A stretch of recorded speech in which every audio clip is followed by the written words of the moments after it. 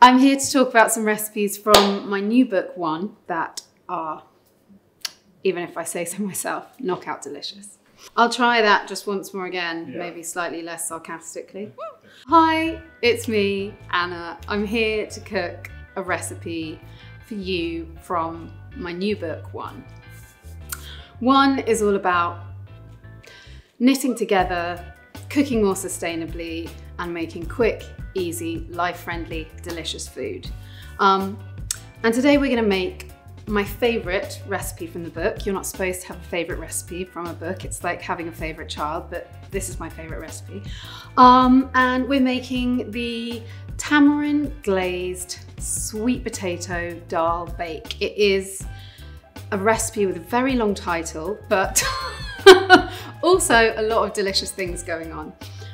So let's get started. I love dhal. I'm pretty sure you love dhal. Everyone loves dhal. I make a lot of dhal at home, and usually I just, make it in a pot, serve it with a bit of yogurt, coriander. This is a different dhal. We're gonna bake this dhal. So it's sort of in that territory of halfway between a spicy, dauphinoise potatoes, a shepherd's pie, and a delicious dhal.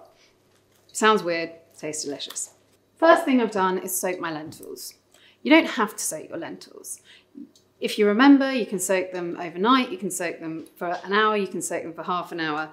But the key thing is that you wash them. You want to wash them until the water they're in, stops looking kind of milky. That's basically just getting rid of the dust on the lentils. It will make them taste better. Next, we're gonna get on with our dhal.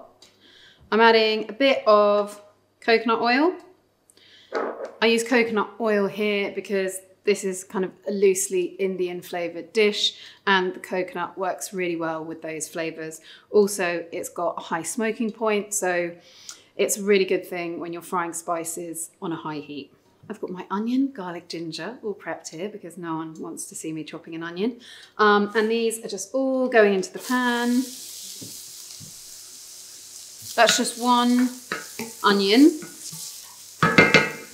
We're just gonna cook that down for 10 minutes. We cook that for a while before we add the ginger and garlic so that those don't burn, so that the onion has time to get kind of soft, sweet, delicious without the garlic burning and going kind of that funny acrid flavor.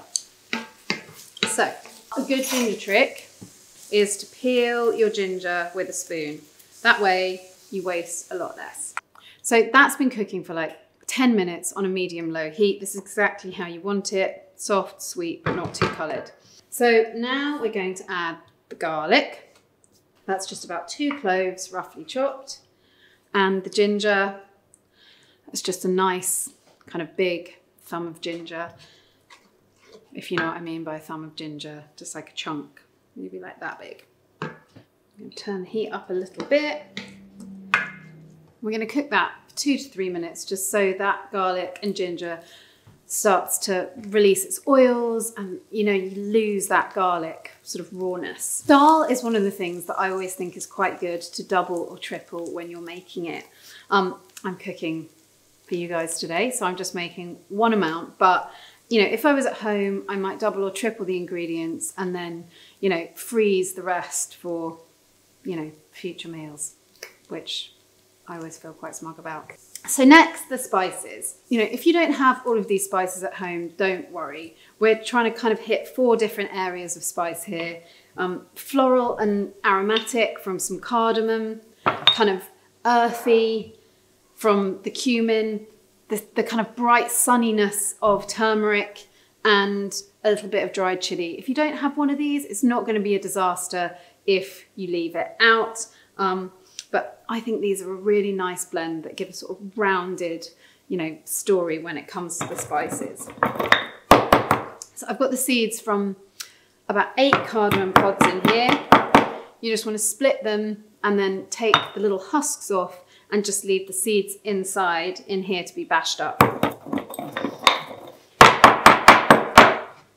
So you don't need to be super precise here. This doesn't need to be like a very, very fine powder. You just want to break the spices up really so that you know, they release their oils and you haven't got, you know, crunchy bits of cardamom. Next, cumin, just about a teaspoon of that.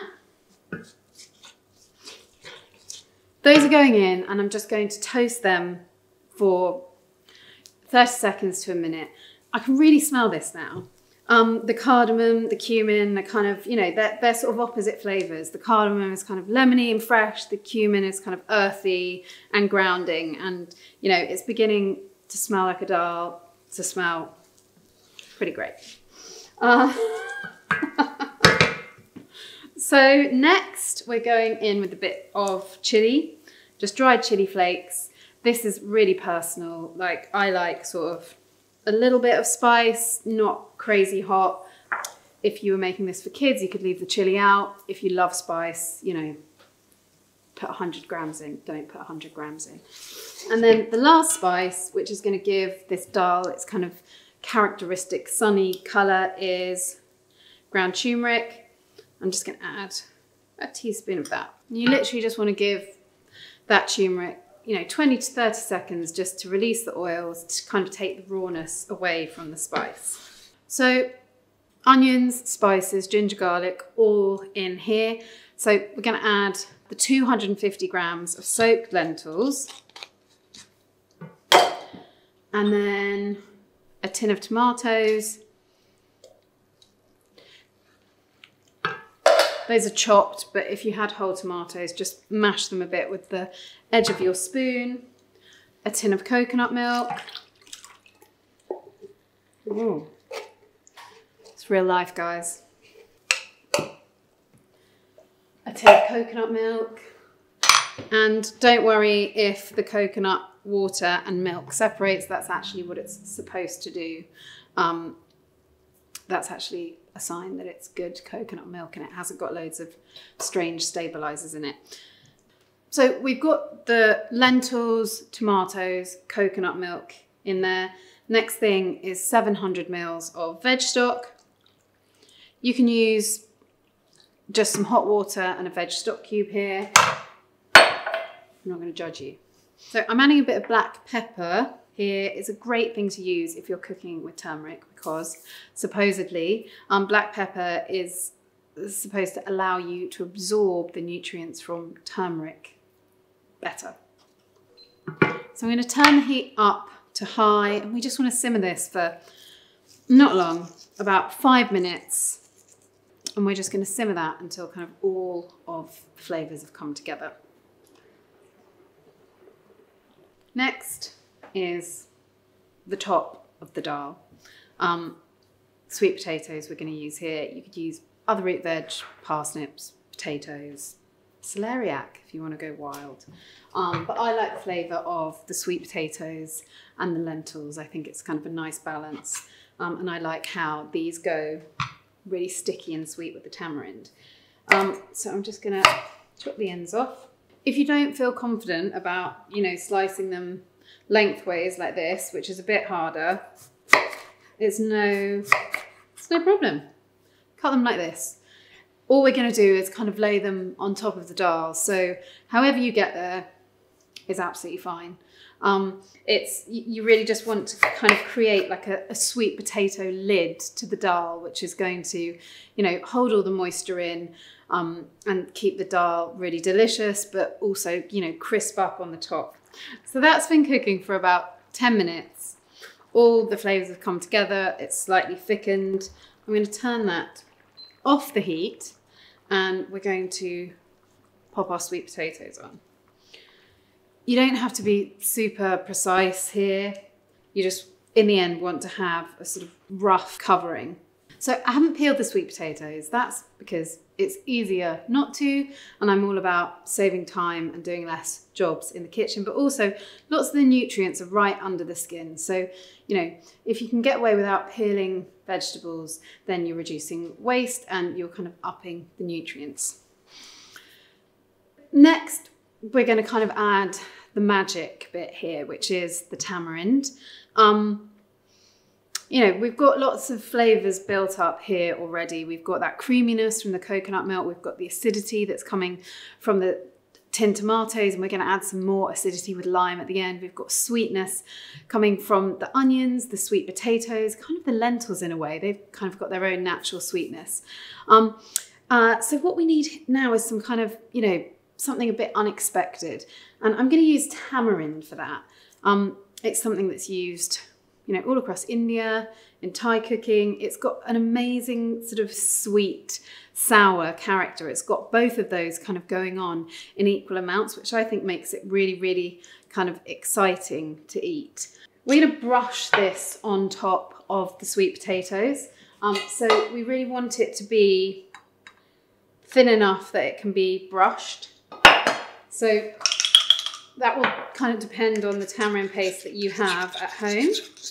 There's very few times I use a pastry brush, but this is one of those times. I'm just going to try and cover the entire top, all the sweet potatoes, and it's going to, they're just going to sort of caramelize and crisp up in this really, really wonderful way.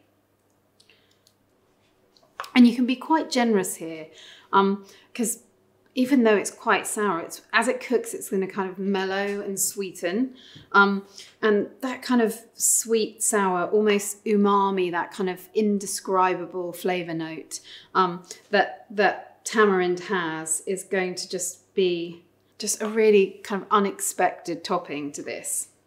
So this is done. It's taken me sort of 10 or 15 minutes to put this together, and now it just goes into a hot oven at 180 to 200 for 30 to 40 minutes.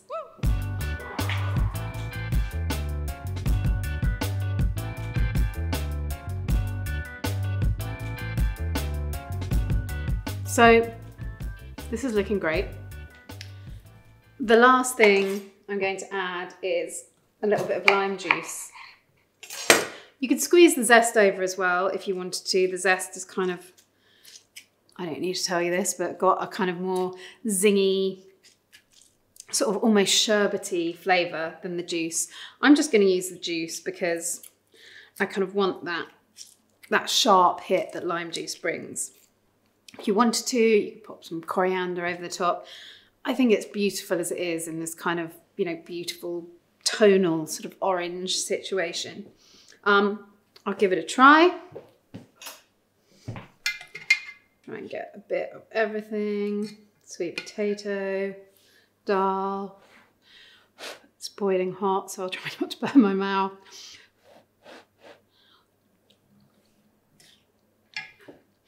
Yeah, that's got everything going on. It's got, you know, that warmth, that spice from the dhal. It's got those delicious sweet potatoes that have got that kind of sweet and sour thing, and they're double textured because they're soft on the bottom and crispy on the top. You know, that little hit of lime juice just sharpens it up and finishes it off.